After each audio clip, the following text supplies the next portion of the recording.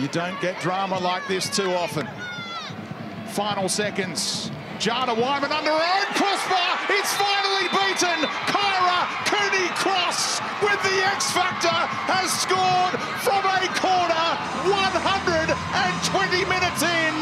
The Melbourne Victory are W League champions for just the second time. What a moment.